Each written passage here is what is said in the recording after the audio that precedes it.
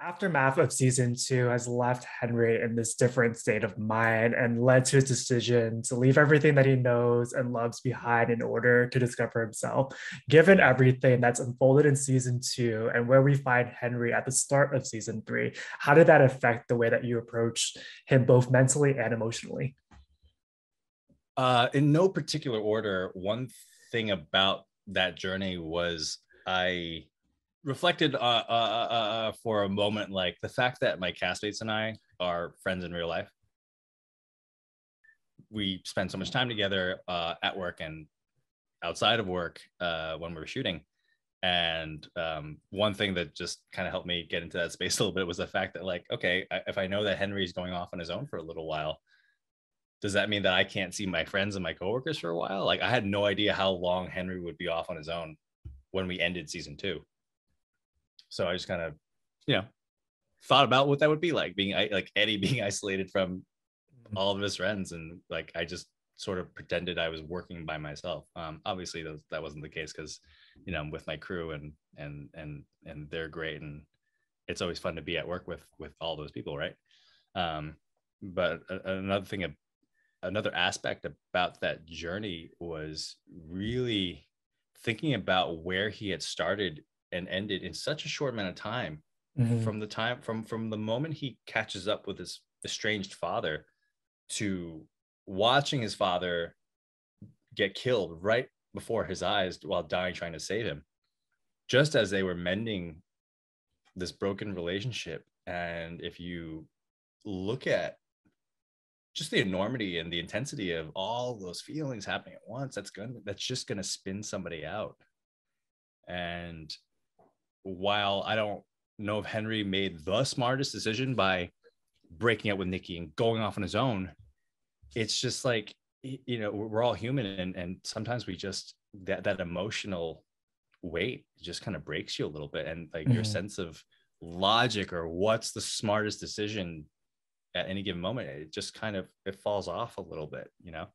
So Henry was dealing with a lot of emotional baggage, to say the least.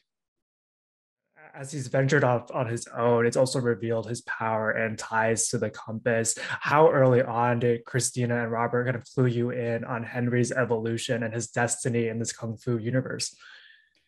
So I didn't know anything about the powers until much closer to season 3. So when season 2 ended, I just thought very much like, okay, he's going to look for this compass. He's probably Mm, going to find it. But little did I know, I am it. I am the compass, yeah. right? And that was a very, very cool reveal. I had a meeting with Christina and Bob before every season starts. We talk to our showrunners, and they give us a brief upload, a general overview on what to expect for the story in the grander scheme of things, and what to expect for each of our characters. And so I just thought it was so cool that I was going to get, you know, superpowers, Yeah. um, and also the fact that I kind of thought we were done exploring Henry's background for a little while. I wasn't sure how much more there was to dig into, but sure enough, there's always more to dig into, and it was really cool from a storytelling standpoint to look at. All right, this is where Henry started. Oh wait, this thing happened in his past that he had latent magic ability. Mhm. And it just kind of seemed kind of fitting that somebody like Henry, who was so connected and so passionate about finding Yeah. the mystical weapons and helping Nikki on her hero's journey, that it just seemed very fitting and very poetic that he too had something special about him as well. Mm. Great answer. You've also said in previous interviews that Henry's journey this season has led to a lot of personal growth for yourself and as an actor. How did his self discovery impact your relationship with your craft? It really gave me such great opportunities to go deeper into the work, to focus on the work, to really craft what these moments, these points in the story look like, from even from just like a stunt perspective, because Yeah. I had never worked with wires before like that. That was a really fun week, an episode to work on, where, you know, they dangled me up there for a little bit, and it was super fun, and also just very, very safe. They were like keeping a careful eye on me the whole time. I wanted to go up. I wanted to keep going up and keep doing the thing, but they're very mindful of that sort of thing. I learned a little bit about that those kinds of stunts and that sort of rigging. But go back to the acting thing, these are key moments in Henry's life. They were literally triggering, from the moment that he watches his father die, from the moment that he gets where the powers in him get triggered and activated for the first time, to each time he starts to use it and starts to feel something new. And then even going to when he has to save Nikki and bring her back from the other realm. And all of Yeah. these were just new. I mean, I think of it, I could describe it in either new plateau or new heights or new depths. It's like both are happening at the same time. I'm bringing Yeah. it further than I have before, or going deeper within myself more than I ever have. So that was really challenging and just rewarding to be able to do that for Henry, because we haven't seen that side of him and we haven't seen that depth of him before. Yeah, and this is also the longest that you've lived with a character. Has anything surprised you about this experience? How has it influenced the way that you look at future projects? Ooh, yeah, it's definitely the longest I've ever sat with a character. It's the longest job I've ever had, for sure. I think a really interesting lesson has been the term of like fluidity, Mm. and that you can let go of an initial concept or a first impression of what you think a character can be. So having been, in Henry's headspace and in his wardrobe and that sort of thing for now 3 seasons, just allowing yourself the space to grow and to change, because people do that in real life, Yeah. and not feeling like, oh, I'm beholden to this concept, or like I always have to play like this. Like, no, these characters grow, they go through things just like people do, and people change. So that's been rewarding, and it's been fun to sort of like try to like take yourself out of it for a second, and how would the audience view this, Mm. and how much fun is it for them to see these people go on their journeys as they face new bigger challenges and all these things, or like Henry getting superpowers, for example. Henry's mission to discovering his identity has affected his relationship with Nikki, but there are a lot of parallels that you can draw between their respective journeys. Will that eventually be what brings them back together? What can you tease about the future? What's so awesome about Nikki and Henry's relationship is there's this way that our bosses described their dynamic to us, which is that, yeah, they're a couple and they're like Batman and Robin, and they're this like crime fighting duo, but beyond that, because they did break up for a little bit. I mean, they broke up. These two people are just cosmically connected Mhm. on this earth, across realms. And that was such a beautiful revelation to see, especially during episode 6 of season 3, where Henry just doesn't know if he has it in him to bring her back, and to see that their love for each other connects them across different worlds. And you're going to see more of that as the season continues, where you see how truly deeply connected they are beyond just the material world. Mm. That's a great teaser. The fantasy and the magical aspects of the show have created the opportunity to introduce new dynamics and relationships that we never thought were possible. What has it been like for you getting to collaborate with actors like Vanessa, who are so integral into the story, but you haven't had the opportunity to work opposite of, just given the storylines? It's been such a gift. Vanessa and I have been friends since, the very beginning, but we never got to work together Yeah. because she did, uh, but I said this to my castmates. I said, how funny, like, who knew back when we started this that fast forward to season 3, that Pei Ling would give Ryan dating advice Yeah.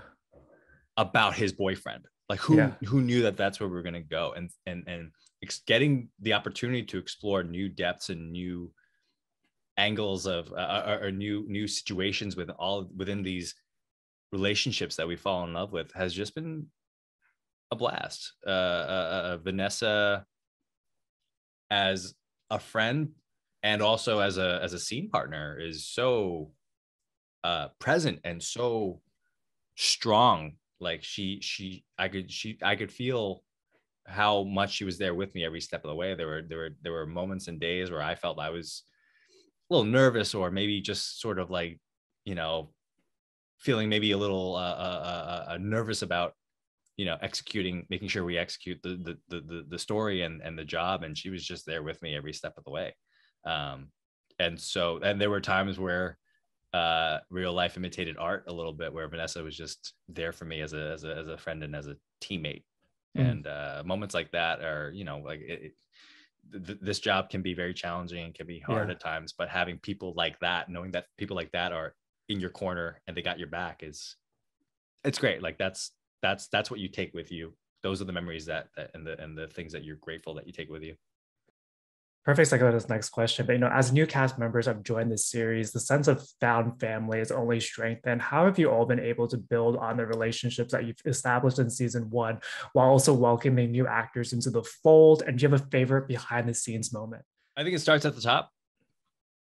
Our bosses, showrunners, producers, everyone is kind, warm, loving, respectful. And then our number one, Olivia, is very much a leader in all those ways. She makes everyone feel welcome. Everyone feels safe to be around us. We take pride in trying to create that and uphold that kind of work environment. We're very proud of the fact that our crew are really like we're all really happy to come to work together, Yeah. and we all get along great. And so I think that has a lot to do with the chemistry that you see off camera at work and on camera. And so being able to, you know, just, you know, we work in a different city than our own, or most of us do, rather. Most of us are not from Vancouver. And so during the start of the pandemic, it was very much as horrible, or as horrible, as difficult as that entire situation was for everybody. It did also grant us the opportunity to just grow closer.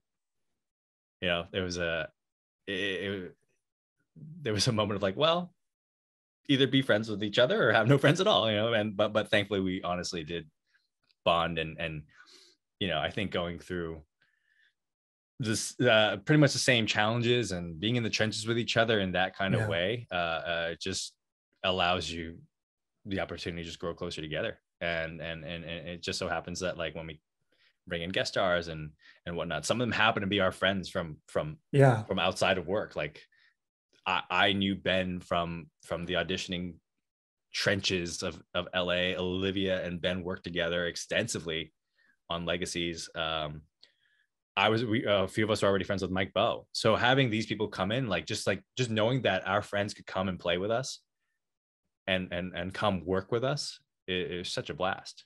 Favorite out of work memories, many, but one of our favorites, I have to say, is one of our favorite things to do is going to play laser tag together. Or my hope is that when Kung Fu is all said and done and you know, goes down in the happy memories box, that people will look back and be like, yeah, Kung Fu was really fun to work on, but their laser tag games were epic. We're a very competitive bunch, and so it's an intense environment, but it's a blast. But I mean, it gets to be that way because we are just truly friends with each other. Outside of Kung Fu, you recently also announced that you're going to be filming a feature film. Is there anything that you can tease about that project and what fans can expect from that?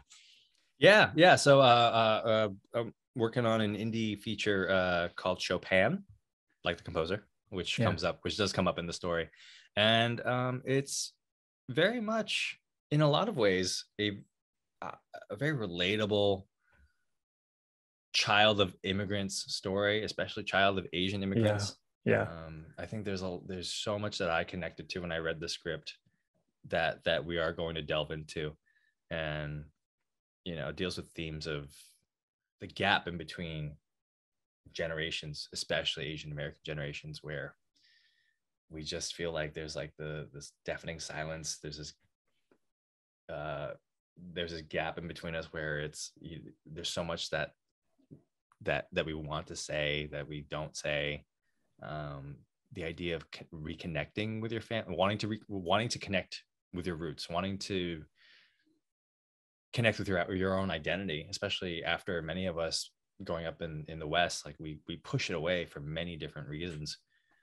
Whether it's to fit in, whether it's because it's just too much of a burden and too much baggage to carry at times, or just because we're just so occupied figuring our own shit out. Mhm.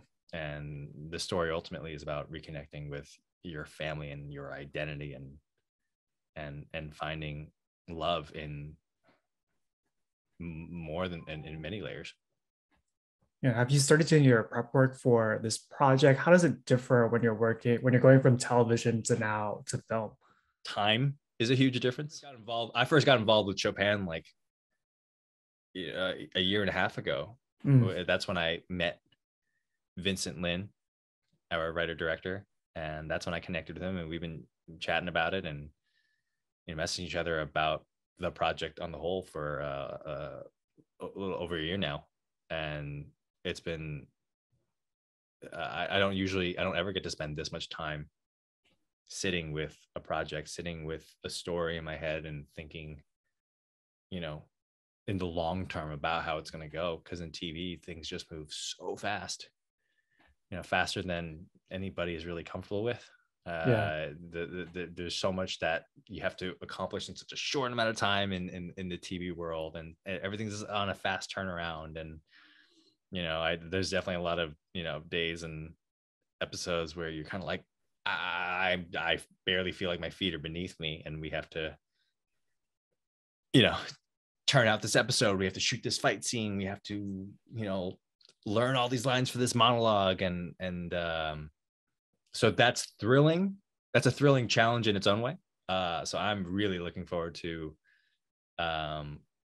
working in a different medium of Yeah. an indie film, where you do get to have a little bit more breath, a little more time to breathe.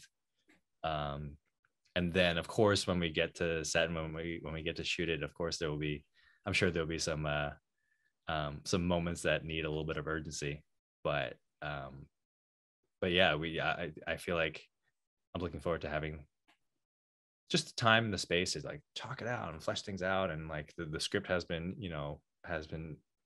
we've been tweaking it along, and we will continue to do so, just because thankfully we have that kind of time right now. Answer. And throughout your career, you've always picked these projects that one do have an entertainment factor to them, but also create these conversations and kind of a meaningful impact on audiences. What is your vetting process like when you're deciding what projects you want to go out for?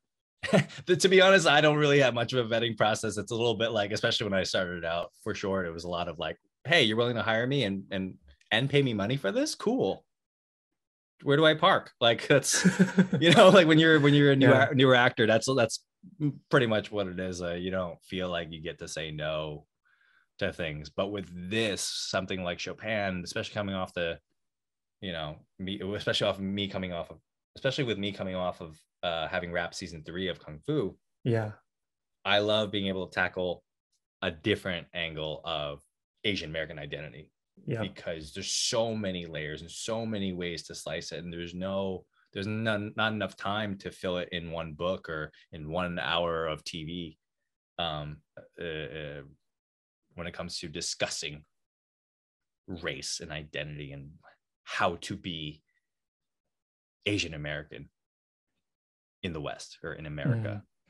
So yeah, I do personally value and very much look forward to the opportunities where I can work on anything that is not only a positive work experience, but if it can spark any conversation or get people to watch it and say, hey, I relate to that. Hey, I know that conversation. Hey, I feel like I know these people.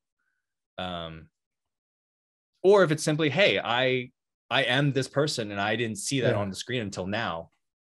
uh that's amazing. As an actor, as a performer, I and as somebody who does care about those things and thinks about those things, I hope to do more of that. It's a gift, really.